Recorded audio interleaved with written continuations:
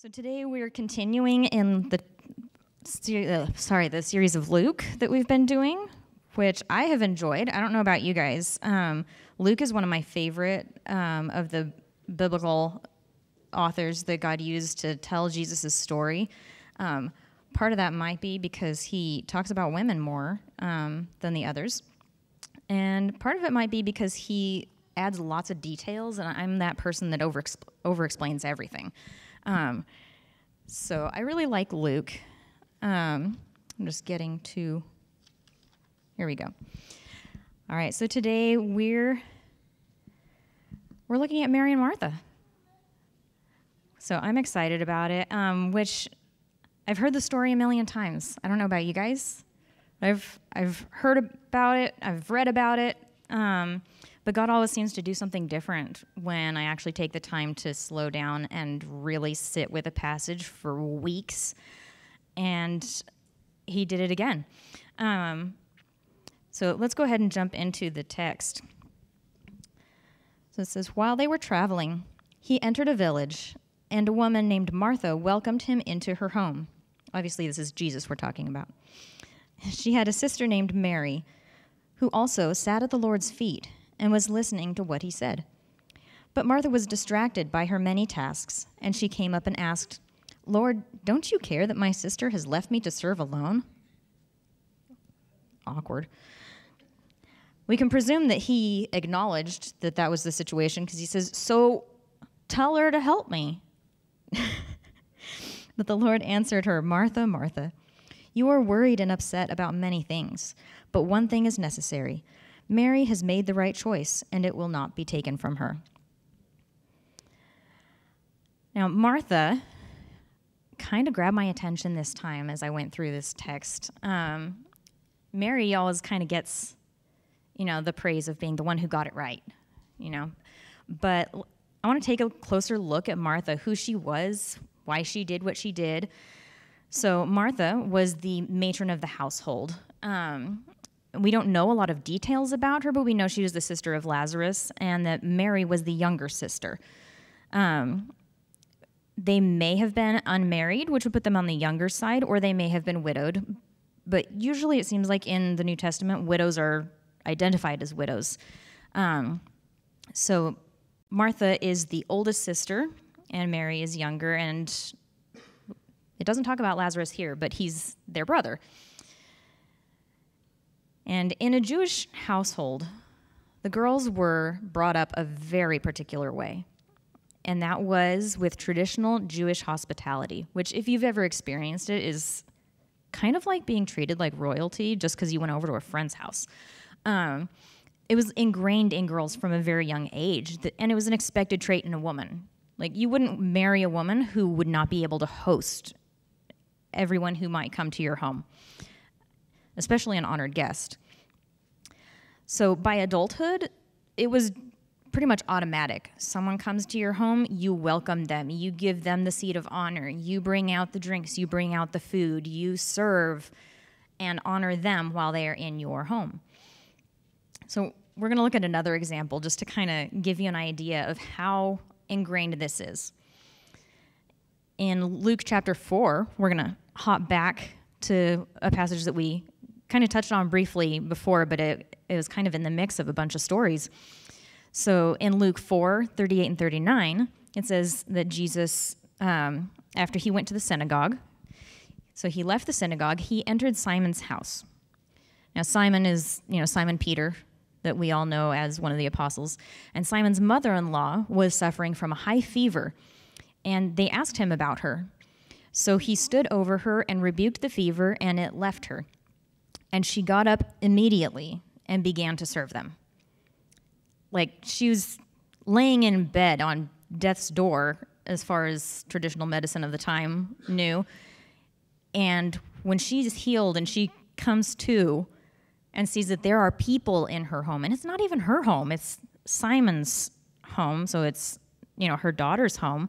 Her daughter should be hosting these people, and she jumps out of bed and says, I got to go get drinks. We need snacks.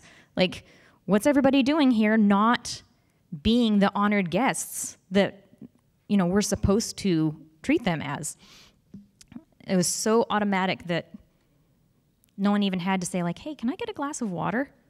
Which, I'm American. If you come to my house, I will forget that you might need a drink. So please just help yourself to the kitchen, because like in our culture it's more like make yourself at home, meaning act like your family and get it yourself. That wasn't the culture here. She's like, I need to get a drink for everyone, I need to provide food for everyone. And it wasn't even her house. So if that gives you an idea of what Martha is brought up to do, you can see why, with an honored rabbi in her home and his disciples sitting and listening to his teaching, the only place she could possibly think to be is serving. As if that's not enough pressure, all of these girls grew up with, the next slide, with this, or at least chunks of it, being read over them every week on Shabbat, at Shabbat dinner. I mean, a lot of us, at least if you grew up in more conservative circles, like had study groups that would go through Proverbs 31, and at the end of it, you're like, I am so inspired, and inside you're like, I might kill myself before I actually become like that, because it's impossible. And it's a beautiful description of a wonderful woman. It really, like, it's not meant to scare us away. It is meant to inspire us, but most of us don't behave like that. But Martha grew up with this being one of the honored texts that describes a woman of God. And one of the things described in there is hospitality. So it's no wonder that Martha had a very high and particular expectation for herself and her sister, who apparently forgot all that training. So now we're just going to kind of compare real quick just to get Mary and Martha in our minds. So we've got Martha. She's well-trained in household duties. She's probably pretty well off because she's equipped to host a large group. That's Jesus and his 12 disciples and anyone else who happened to be following him, which usually there is a few extras at least. And clearly she had a high value for Jesus and wanted to serve him well. Now, she may or may not have known at that point that he's the Messiah. It doesn't say explicitly, but he's at least an honored rabbi, if not a prophet, if not the Messiah. Clearly, she's going to know exactly what to do and pull out all the stops. But Mary, well, she's also a young Jewish girl and also well-trained in household duties. Now, she's not the matron of the house, but she is expected to assist with hosting. It was just an expectation across the board. The guys are going to go sit and talk about the deep theological things, and the women are going to be in the kitchen making them a sandwich. That's where Mary should have been, right? But Mary also had a high value for Jesus and wanted to know him well. And that ends up being the key difference that usually we focus on when we're reading the story of Mary and Martha. We're like, yeah, Mary knew what was really important. And she did. And it's good. Like, we really do need to learn from Mary to sit at the feet of Jesus and make time to be in his presence. But I think just a little correction in our minds that we tend to do, the next slide, we tend to do this. We're like, Mary got it right. And Martha, she tried. But, she's Martha. And we talk about Mary as the example, and sometimes we'll even say, oh, I've had a Martha week. I have. Like, this is probably my most hypocritical sermon yet, because this whole month has been one of those where you're like, I need to stop. I need to sit with Jesus. I need to slow down. And it's like the enemy knew that I was supposed to be preaching on this. So, if I walk with a limp a little bit today, it's because I have some broken toes. But Jesus doesn't approach the situation this way, where one person is put on a pedestal. He does affirm Mary's choice. He does say, Mary made the right choice, and it will not be taken from her. But he doesn't tell Martha, like, gosh, you screwed up, demoted. Maybe Mary should have been the older sister, because clearly she's the smarter one. No. Jesus reaches out and acknowledges her effort, and he doesn't condemn or rebuke, but he invites her to something better. Now, have you ever worked really hard on something? Like, you're really invested. You're like, I am going to give this my best. But you still get kind of a bad grade, or you get reprimanded at work, or you get fired. And you're like, I thought I was doing, like, the best that I could. Like, and I thought I was doing it right. Anybody? Is it just me? Okay. Yeah, so first off, before I tell this story, I'm not going to tell you where I was serving in this role, because I want you to go sign up for whatever ministry God might put on your heart. When you hear somebody saying, sign up to serve in Life Kids, sign up for our welcome team, like, don't go, oh, I don't know, because Kristen had that one time where it just, she derailed it, and I don't want to do that, so I'm just going to sit in the pews and, because that's not what we're called to do. So I was doing a thing in the church, and I was in that role for years, and I showed up early, and I stayed late, and I signed up often, and I brought my kids. They were, following behind me all over the church, just, sometimes I would tell them, like, go play in the nursery, just don't make a mess. Like, you don't have to do what I'm doing, but just, do the kid thing. Go play. You're okay. Because I was going. And I would fill in at a moment's notice. And I served so faithfully. But I was not doing well. In fact, I had so much stress. I had headaches constantly. On Sundays, I would end up completely overwhelmed and overstimulated and exhausted, and every Sunday night was a migraine evening, and I would leave church having zero patience for my kids, and I dreaded coming to church. But they needed me, because they said the sign-up thing, so I needed to, like, not quit on them when they're asking for sign-ups, right? We do our duty. Add on top of that, like Martha, I was raised in churches that said women can only be in this role, or this role. So that narrows it down, but please still sign up. But this finally came to Pastor Tim's attention, and we started talking about, like, okay, why do you serve in this role? Is this the role for you? And I said, well, they really need people. And I can do this. He said, but should you? Well, yeah, they need people, but should you? I can't quit on them right now. And he looked me straight in the face and said, do I need to fire you? And it was a gift. It was such a gift, because he knew that I would put others before myself to the point of not just a fault. It was not just a fault. It was a sin. Because I was putting everyone else before my family. I was having all of my patience for while I was here, and then I would go home and be just a mess. That's not how God calls us to serve. And Jesus didn't rebuke Martha for serving. The thing that he corrected was how she viewed her sister, who was doing a different ministry. So what Jesus says to Martha is not, how dare you serve? He says, what you're doing is good, but there's something better. And that's what Pastor Tim said when he said, do I need to fire you? Because there was something that I should be doing, and that wasn't it.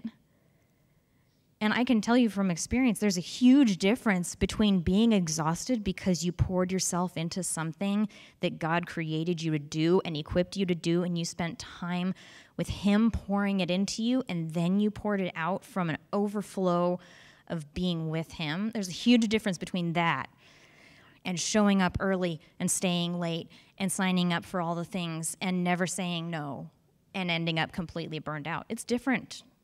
You can feel tired from serving Jesus. Jesus felt tired from doing his work. But it's different when it's what you were made to do. The question that I asked, though, when I kind of made this connection that Jesus was calling Martha to something deeper, was what did she do with it? And the thing is, Scripture doesn't actually tell us, like, oh, and then Martha sat down at Jesus' feet and looked at her sister and said, "Thank you for being such a good example. I've learned so much from you. Please continue, Rabbi."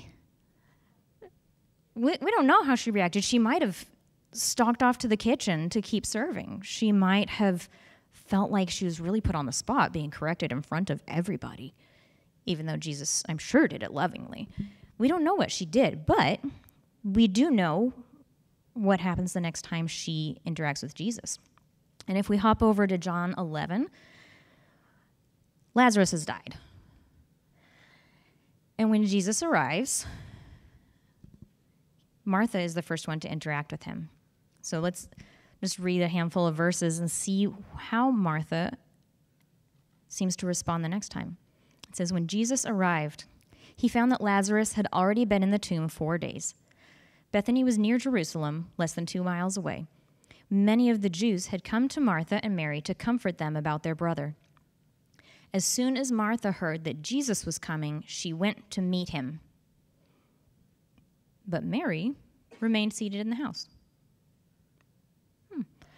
Then Martha said to Jesus, "Lord, if you had been here, my brother wouldn't have died. Yet even now, I know that whatever you ask from God, God will give to you." So she knows that he's got a connection at least. Seems she's given a little more thought to Jesus. But Jesus says to her, "Your brother will rise again," Jesus told her. Martha said to him, "I know that he will rise again in the resurrection at the last day." And Jesus said to her, "I am the resurrection and the life. The one who believes in me, even if he dies, will live. Everyone who lives and believes in me will never die. Do you believe this?" "Yes, Lord," she told him. Lord, not Rabbi, not bruh. Even though some people believe that they grew up together. She says, "Yes, Lord," she told him. "I believe you are the Messiah, the Son of God, who comes into the world."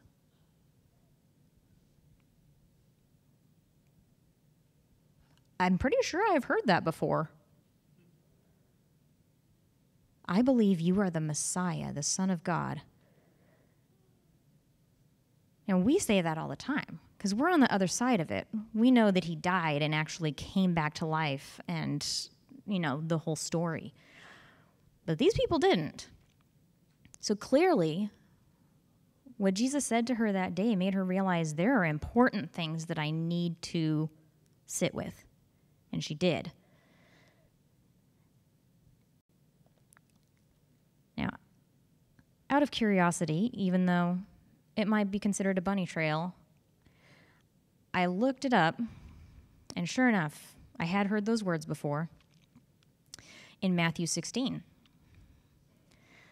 Simon Peter answered, "You are the Messiah, the Son of the living God." And Jesus responded. Now, we don't get to find out his response to Martha because she runs off and gets Mary. Which is kind of a reverse of the previous situation, but But Jesus responds to Simon Peter and says, "Blessed are you, Simon, son of Jonah, because flesh and blood did not reveal this to you, but my Father in heaven.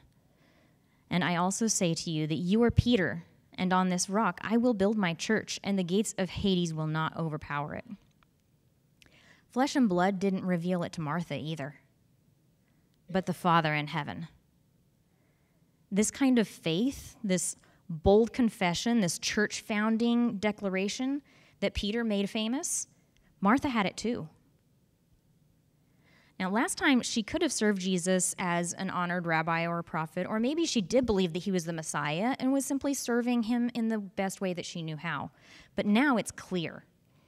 Now she's face to face with him, and she's the first one to reach out.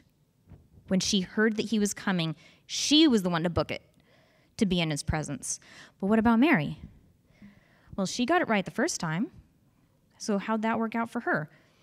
Well, the next time we hear about Mary interacting with Jesus, it sounds like she's doing pretty good on the faith journey too.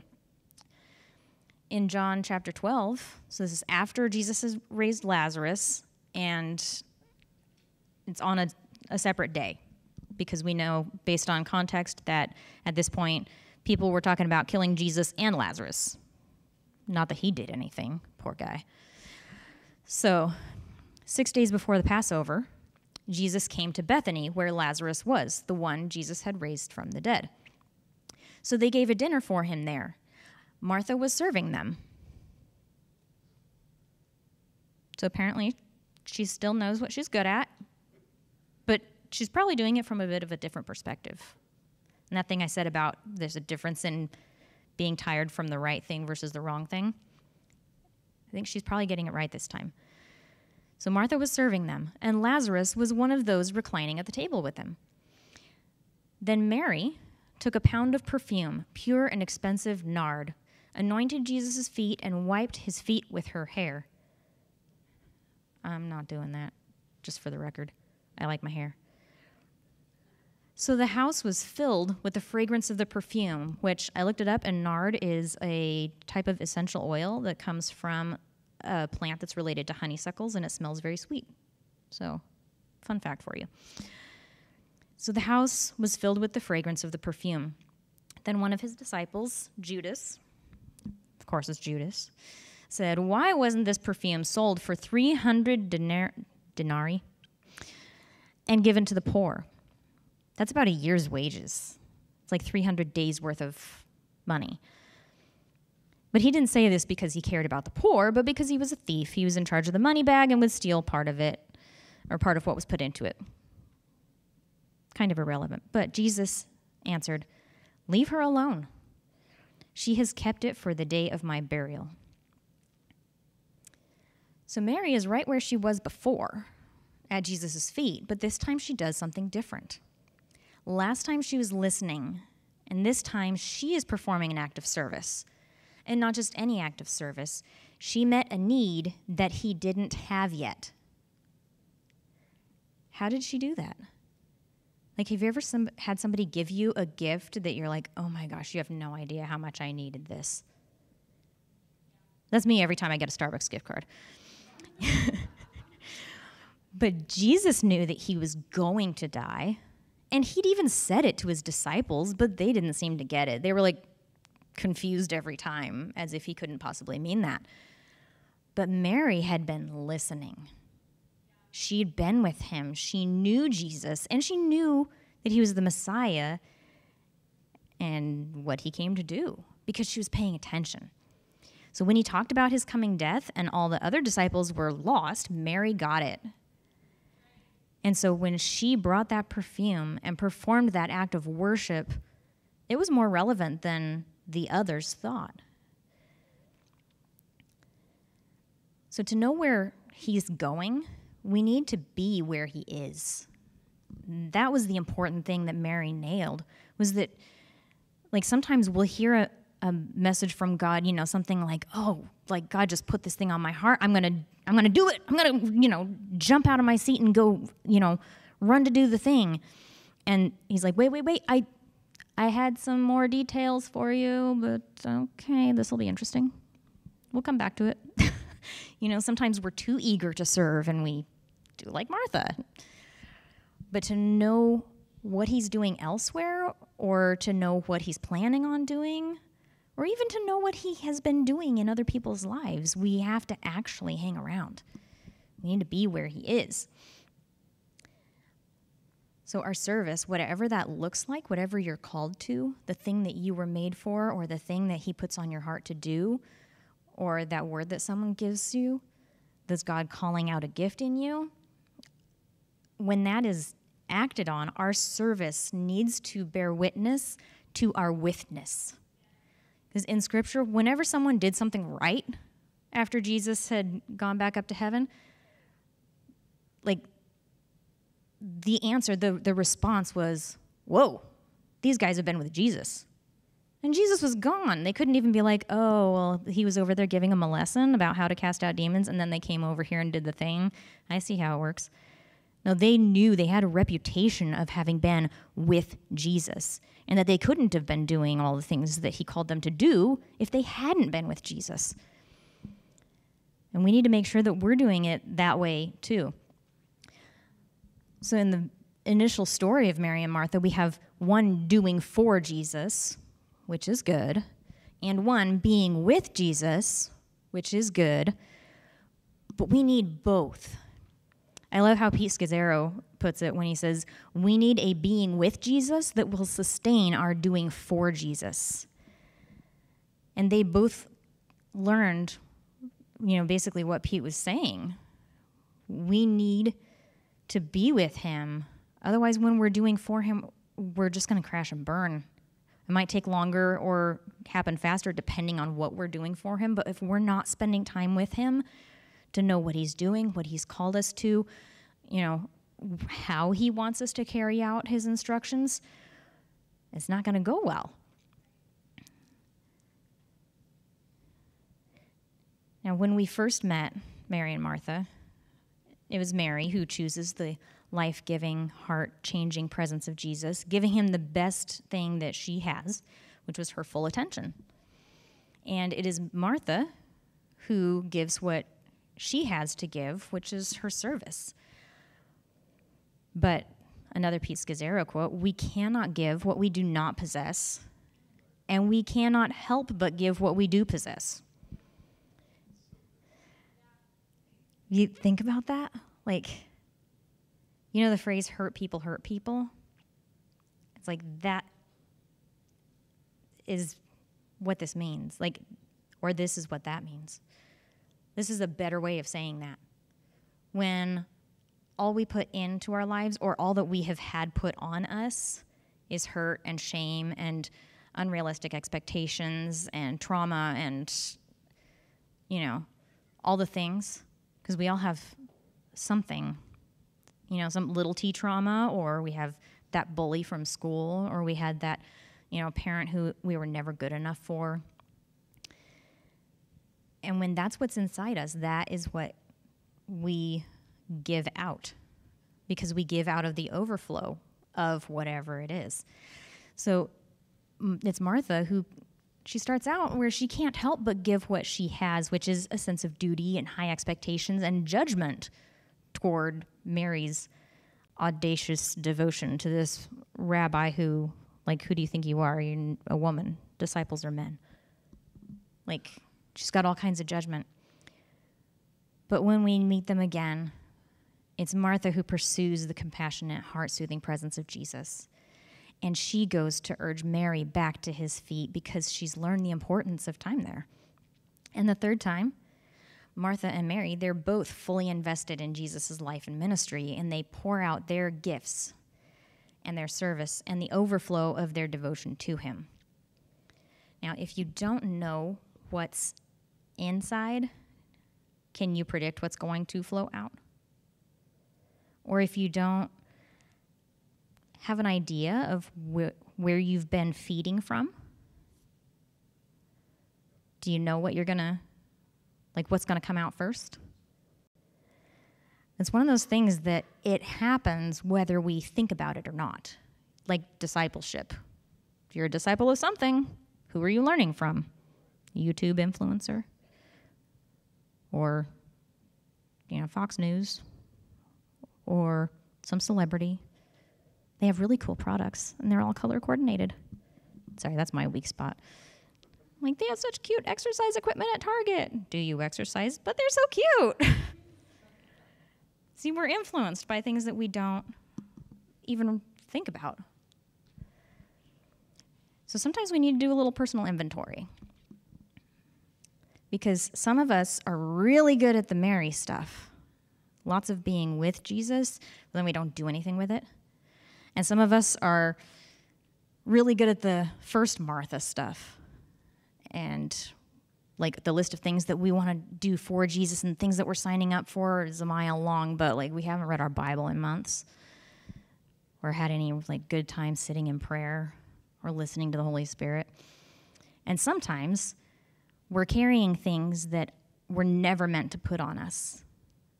Things that, we might need someone to say, do you need to be fired from that? It might be a sin issue. It might be just a bad habit, or it might be overcommitment. So in the seats in front of you, there's little pieces of paper. Looks kind of like this.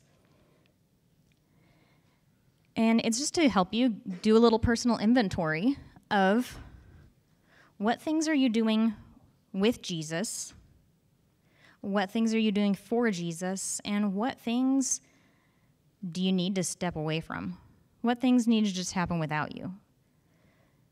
Because sometimes the things in that last category are good things. That ministry I was doing before, it's still a thing. There are people doing it. There are people who were made to do it. And if all of us are doing the things that God made us to do, it'll all get done. Now, if we have a mass exodus of people ditching the ministries they've signed up for, we're going to have a problem. So don't get too hung up on that one. But a good rule of thumb is try to make the with Jesus list at least as long as the for Jesus list. So if you can just spend a couple minutes thinking, say, God, what am I doing with my time, with my energy, with my life? What am I doing with your presence? Because he offers it all the time. But how often do we actually sit down and accept his invitation?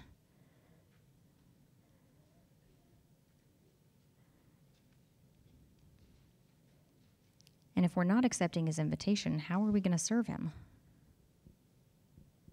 I mean, sure, we could do a thing, but we might do it wrong, or we might do it too much, or we might do it too little, or we might do it really resentfully.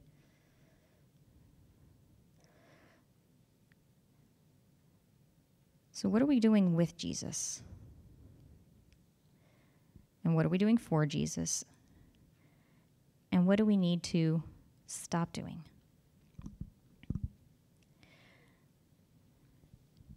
Now, on the next slide, I gave a few examples, kind of filled it out hypothetically, just in case you need something to get you started. If you can take a few minutes and jot down things that come to mind. And then, before you leave today, and this will be really easy because you'll be sitting down having pancakes for a while, share with a friend. Now, I'm not saying you have to tell them all the ways that you've failed and all the ways that you need to do better and all the things that you need to give up. But you're more likely to act on something if you share it with somebody. So even if it's one other person and it's just one of the things on the list, the thing that you really feel like God is saying, you need to do more of this, or you need to do less of that. Have a partner to help you get back in balance so that you are serving and loving other people out of the overflow of your time with Jesus. Because we can't give him our best unless we're willing to receive his best for us. All right, so I'm just going to pray a blessing over you guys, and then we can go get some pancakes. Jesus, thank you for welcoming us to sit at your feet. Thank you for every one of us, that you made us your disciples, that you welcome us regardless of where we are. Pour out every bit of yourself onto my friends here today. May they get comfortable being covered in the dust of you, our Rabbi. May they experience new depths of your presence, intimate knowledge of your work in their sphere of influence, and an overflow of your deposit in them, that those who encounter these disciples of yours would see that their lives bear witness to their witness as they live close to you every day. In your name, amen.